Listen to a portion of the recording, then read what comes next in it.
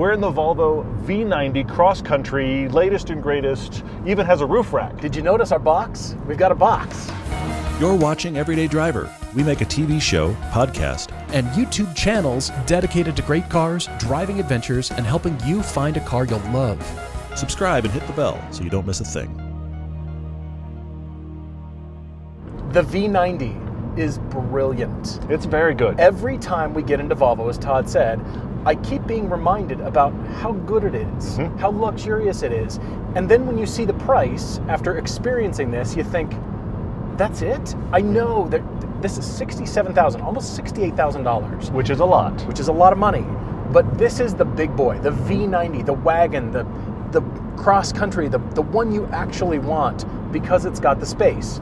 It does have the box. I like the Wagon. I'm always impressed. I like the Wagon a lot. You get in this, I'm always impressed. I don't know that the Cross Country is the one you want, though. Absolutely, it's the one you want. I disagree. The more I drive this one, the more I want the standard V90. Well, of course, it's wonderful to drive, but I think this is an interesting niche that sets Volvo apart. Okay. Audi's been doing this with the A4 and the A6 All-Road. Mercedes is jumping into the E-Class Wagon All-Terrain.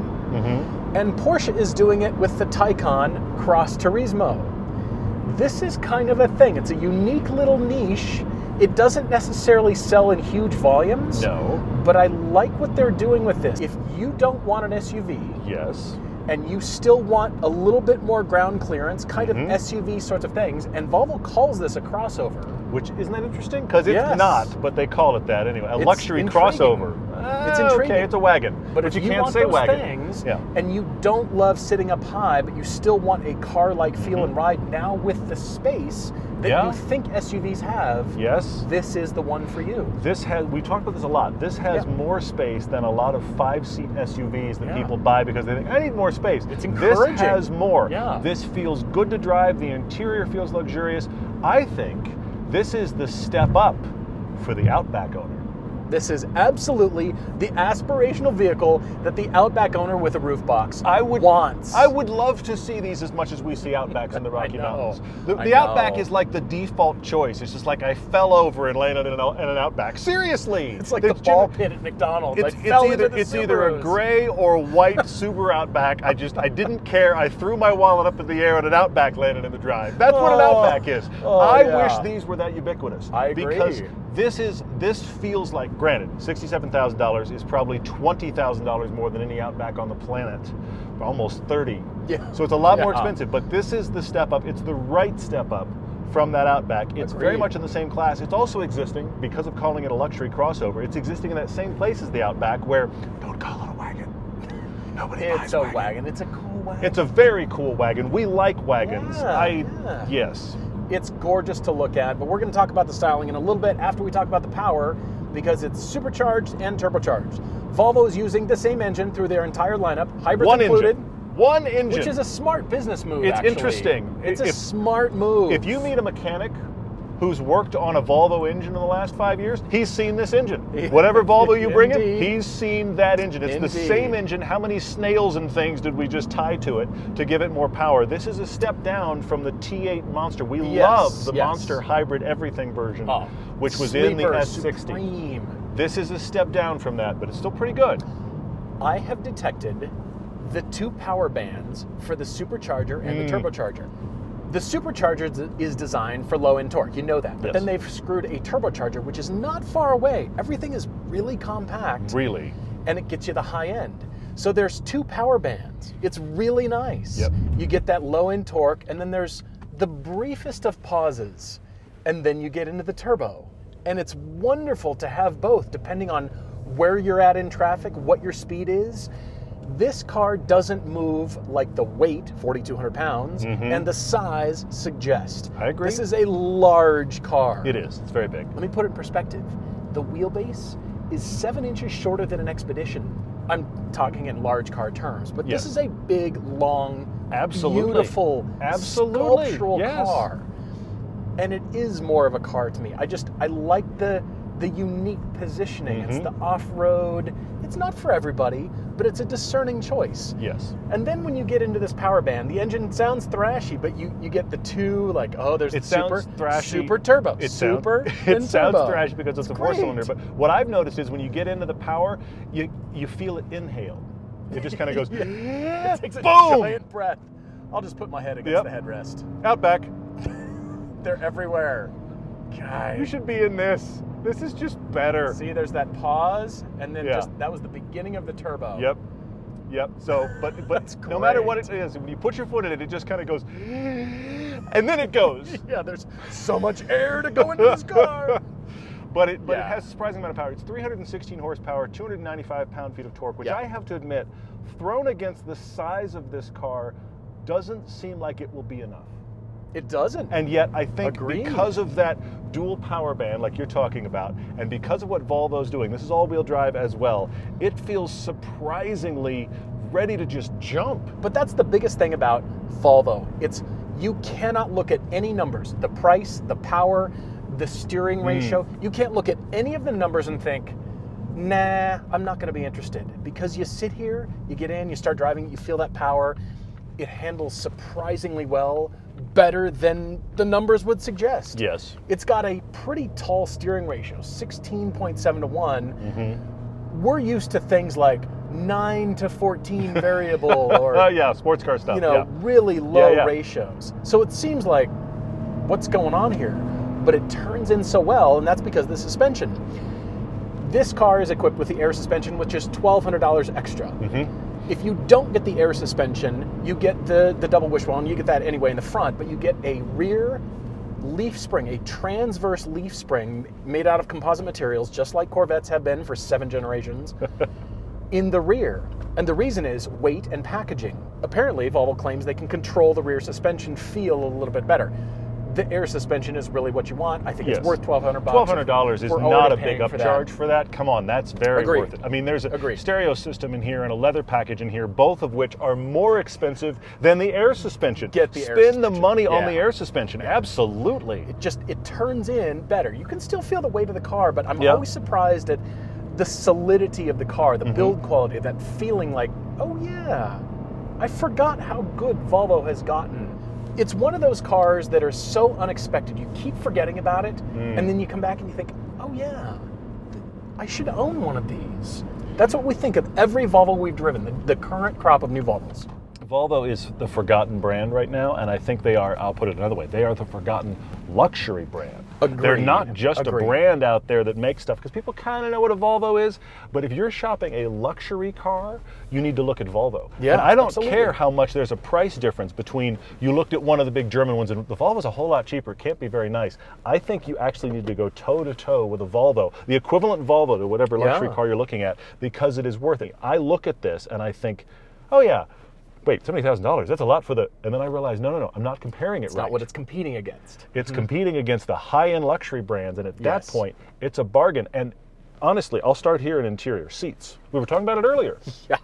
Some of the best seats in the business. We've always talked about Volvo seats for decades now. Some of the best seats in the business, but here's the thing. Heated, cooled, they massage as well because it's the big V90 and it has all the box checks and it's a press car. They're only that thick. Now, that's crazy. They're so go find a luxury manufacturer who has a seat that does all that. They're going to be twice as big as these seats are. Other car manufacturers don't have any excuse at this point. You've seen how thick and bulky and it intrudes into the rear seat legroom. Completely. So when you see somebody get into the rear seat, it actually works. Now it's the V90, it's the big, the big car, the big sedan, the big wagon. So you can get in and there's a lot of space back there. The seats contribute to that.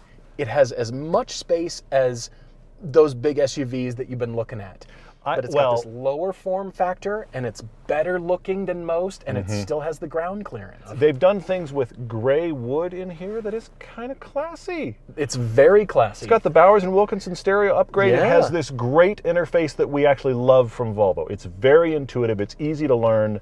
We're fans, as you can tell, of Volvo in general, and they've done it again here. Every time. So this interface has 4 tiles, and it's really just the stuff you need. But what's great is you touch a tile, and then it expands, so you can kind of see what's going on. You touch it again, and it retracts. But especially the Sirius XM radio on here, it's just this long list, and you can scroll with your finger. It just works like you think it does. Yeah, it does. It does. At first, it's a little confusing because it's not designed like the others. Doesn't look like everybody else. And the screen's vertical. So the form factor is a little bit different, but then you start to really look around the car and you think, well, this is intuitive. Like the engine start. It's a knob by your right hand. You think, that doesn't make, it makes all kinds of sense. It's right here when you drop your arm. It's Saab thinking. It's Volvo just taking a wink at Saab. Let's just do a Saab. You're not buried behind the instrument panel down under the column trying to find, where is it? Where's the start-stop button? It's very easy. And the drive mode, it's a jewel-like, actually cylinder. It's a roller, yeah.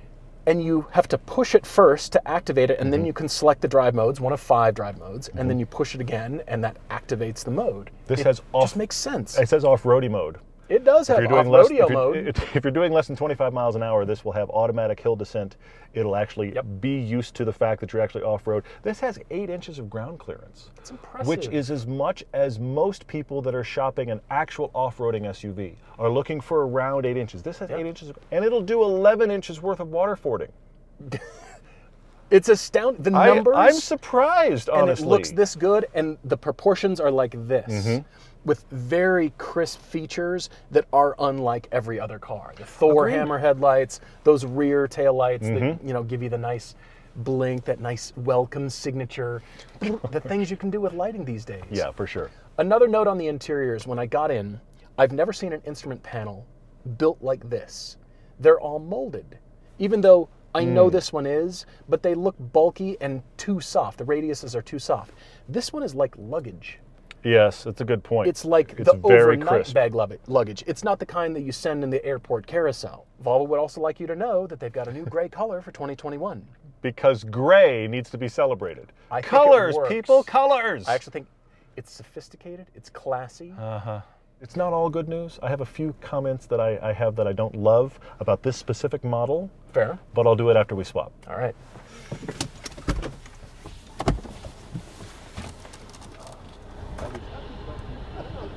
You're right, it's not, but it makes me laugh.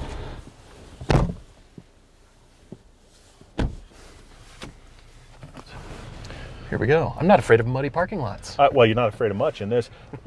The thing is that the average person buying an SUV probably isn't going to do more than this needs to do or can do anyway. Exactly. Which is interesting. I mean, this is absolutely, I think it's hysterical they're calling this a luxury crossover. Volvo, giving you what you actually need, not what you think you need. Yes, that's true. But Volvo's been doing this a while. Go back to the Volvo V90 Cross Country. They've had this for a while, kind of the body-clad version of their wagon and that kind of thing. My issue is that I actually think in cross-country form, it undermines some of the greatness of this model. Okay, in what way? I think that the standard V90 is a better choice for people that want an SUV alternative and don't actually do fire roads. Fair. Which the because of the space? You're talking space alone? No, because of the driving dynamics. Okay. The lift and the box have undermined the driving dynamics severely. I don't look at the box as a negative because you can put a box on any car. You can, but it's this one is the Volvo box. It's the combination of the two. This is a Volvo rebranded box, and it comes. You can get it with the Cross Country, which is why we have it on this press car. But the problem is that a box undermines a car. Period. I agree with that. Sure. But the fact that you've lifted this and given it soft suspensions that can go off road, and then given it a box, it's too soft. Volvo does another thing in a lot of their cars here where I think the handling is also a little better than you expect. It is. This one is a little worse than I expected, and it's down to those two things. It's down to the fact that when you accelerate just now, I feel the nose come up because the box is acting like this parachute pulling the nose back, and the suspension is real soft. But so the box can be taken off. I know, but the suspension being soft on top of that, that 1-2 punch undermines the dynamics of this car for me a lot because I think that Volvo right now, the dynamics are generally better than you expect. This one is a little bit worse. They are, but I think you're slicing it very thinly. It's not a huge margin here. We're not talking like, ooh, it's too soft. It's suddenly unmanageable and uncomfortable. We didn't wind up with something bad, like full-on bad. It's just I know that the non-cross-country version would be better than this, and so I wish we had that instead. From a driving perspective, I fully agree. But you have to give that up when you're adding the cross-country. you're knowing what you're coming into. Yes, thinking, you have to have your expectations for it. Okay, but I don't no think problem. that anybody should buy this if they're not a person that really is doing the camping and the fire road thing. Agreed. If you're just buying it for wagon space, and you should, And instead looks. of an SUV, don't get the cross country. Sure. Get the standard one, which you can get in all-wheel drive, you can get in super duper powerful, whatever. This is such a fine, such an underappreciated model that the cross country to me is like the lesser of the model, unless you need that capability. I think so. What's interesting about the suspension is that this does have the air suspension, which is worth it. But Volvo has engineered their cars to be more neutral. They're trying to engineer understeer out of the car, even though the steering ratio is fairly slow. Yeah. So yeah, that's a little bit soft right there, but it's a cross-country version. So our expectations to bring a driving feel are maybe a little bit too much. Lessened, yeah. Can I beat the trucks going You up can the beat hill? the truck. That truck's going really slow. This Yeah, is a it tough is. on-ramp, but you've got it for sure. You felt the breath. Yeah. Yep, for Whoa, sure. that's a big number. I didn't realize it was going that fast. That's a Volvo number there. Hey, who knew? Yeah. Hey. All right. Well, fantastic. It's like a Swedish surprise number over there. Swedish surprise. You won't believe how fast you're going. It is impressive, genuinely. In every category. So yes, that neutral balance, and this is also a long wheelbase car. Absolutely. So what's nice for road trips is it smooths out the whole road trip experience like a bigger SUV, but then it does move smaller than it would suggest. It's not a big wallowy thing. The numbers it moves better. suggest this will be heavy, slow, and sluggish. It is none of the above. It is not. It's none of it. Yes. It's primarily a front-wheel drive car. Yes. But it's always looking for maximum traction, which is good. So it can throw 50% to all-wheel the drive back. when you start. Yeah, yeah. So that is a good thing. It's not just all-wheel drive all the time, but it's constantly shifting torque. What a great choice. You just don't expect it, especially for people who are tired of the SUV thing and you don't want an SUV and you're looking for that balance. I agree with you. I would prefer the more road-going version of that. If you're going to get an off-roader, get a proper off-roader. Yeah, if you really need off-road capability, then let's go all the way. But so this is trying to be that middle ground, which again, Audi's done it, others have done it. The it's Outback for ornithologists. Wow. If you're bird watching, I didn't think about it being an ornithologist thing, but apparently you can just creep into the wilderness just far enough. Just far enough. Not too far, just far enough.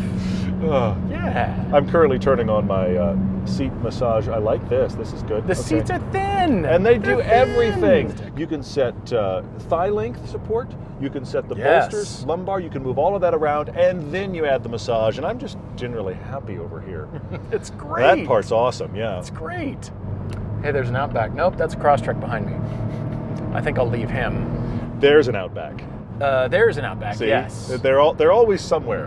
Whenever you're driving in the Rocky Mountains, there's always an Outback within about 10 cars of you. Just in a 10-car radius, I guarantee you one of those cars is an Outback. Yeah. Why couldn't one of them be one of these? I agree. And the Volvo should come in a color. Like, it should have some color options. Yeah, but drive your wagon proud. Drive it with they're not a going to be red, bright, flashy colors. Let's drive it with a red or really brightish blue. That would be awesome on this car. It would be striking. Yes. But then you can't creep along and the birds will notice you. The birds will notice you. Don't want that. That can't happen.